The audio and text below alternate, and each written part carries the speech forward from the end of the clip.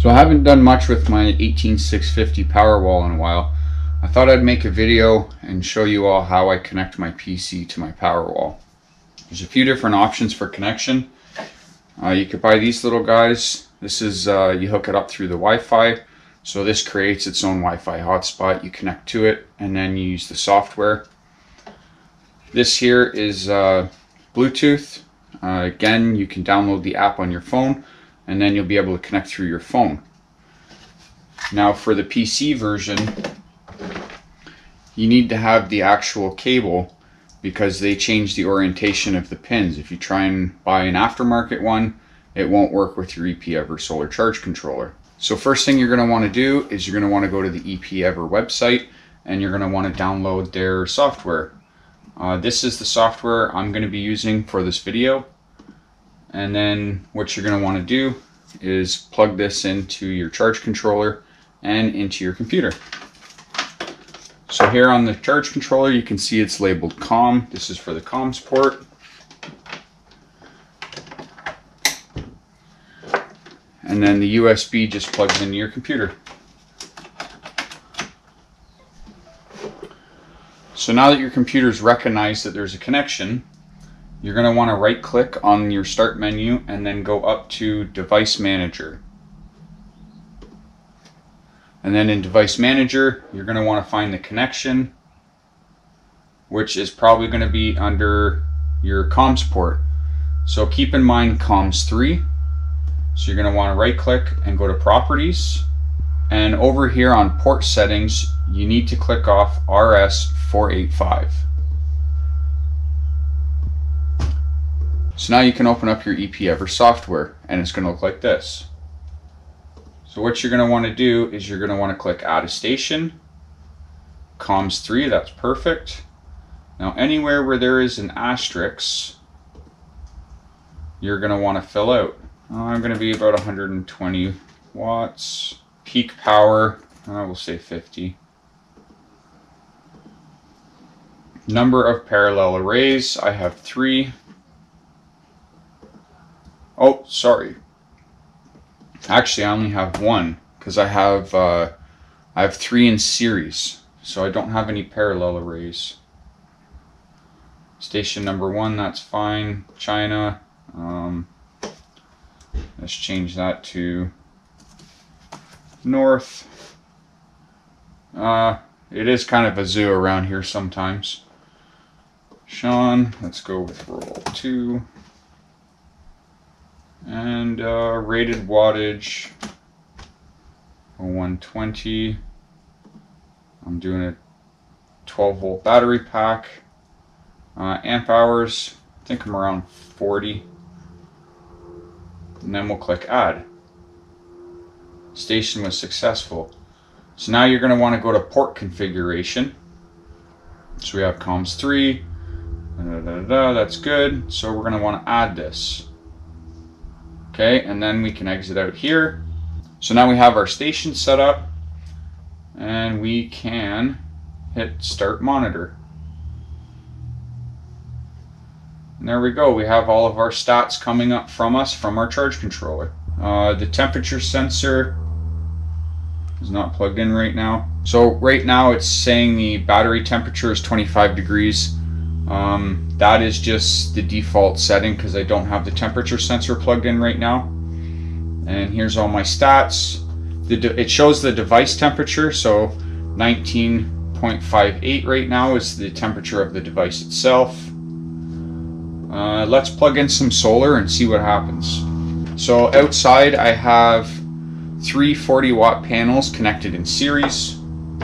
I'm going to check their polarity. You always want to check the polarity of your panels before you plug them in.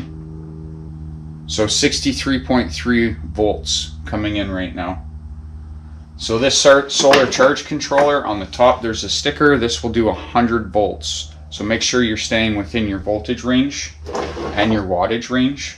And right here, this is the app for the BMS, for the charge controller, or for the batteries, not the charge controller.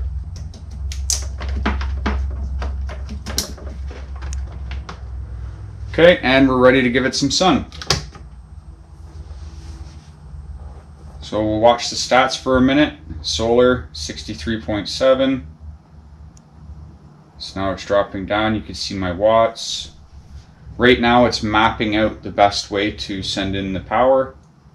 So you can see the solar is 1.4 amps. The power coming in is almost 6 amps. And then you can see here also we've got almost 6 amps coming in.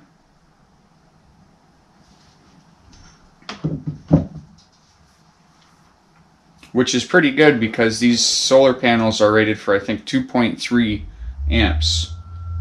So I'm almost getting 6 amps. It'll do 6.9, but that's like ideal conditions, no clouds. So that's pretty good for the power coming in.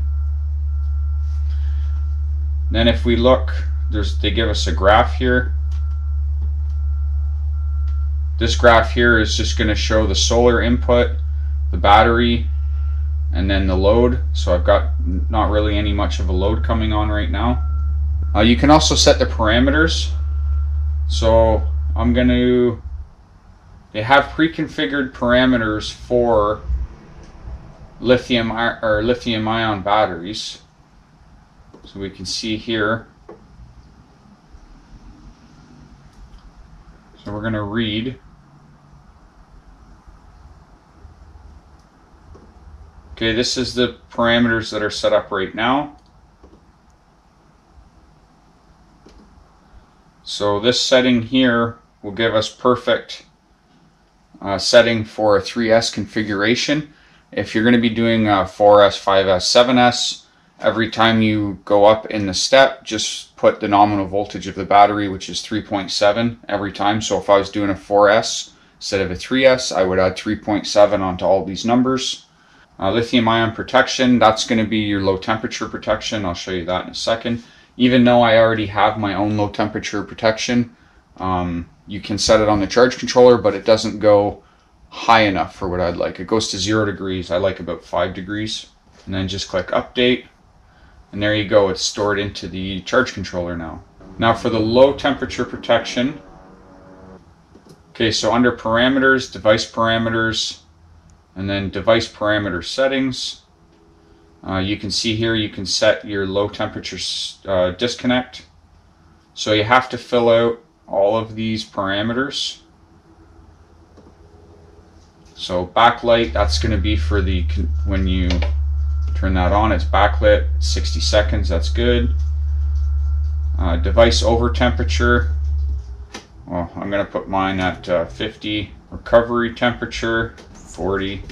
Battery upper temperature limit, so if I had my temperature sensor in here and pressed against the batteries, I could sense and disconnect if the batteries get too hot, which I will do. And also my BMS does it as well. So I'm going to change this to 50. Battery low temperature. Now 0 degrees is the lowest you can go. I have this set to 5 degrees. I did a video on how I set up my own low temperature disconnect. And lower temperature charging limit. Actually, the battery lower temperature, I think that's just for discharging. So we'll actually put that to -10. Low temperature charging limit. I did not see this. They must have updated this. And low temperature discharge. So we'll go with -5. Huh. So I'm going to test that. I'm going to get a temperature sensor and plug it in. Just give me 1 second. Okay, I have my temperature sensor. Oh, that's a long cable. Let's plug this in.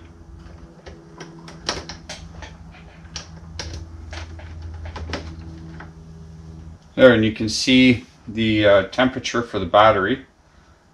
So let's see what happens if I cool it off. Okay, I wonder if when I hit 5 degrees, if the solar is going to stop. Oh, and there it goes. Okay. Alright, I did not know that the EPever has low temperature disconnect like that. That must be a new feature. So you actually don't need to build any of this if you have the EPever. I'll leave this connected for other type of charge controllers if you're using lithium and it doesn't have low temperature disconnect. That's a good way to add it to your system. And look at that, see, we've come back to temperature and the charging started all on its own. That's pretty amazing.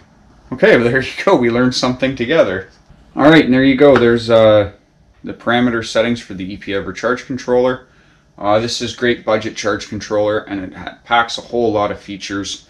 I just showed you how to set up the parameters and everything, which is great, and you can monitor what your charge controller is doing. If you like this video, like, subscribe. Thanks, bye.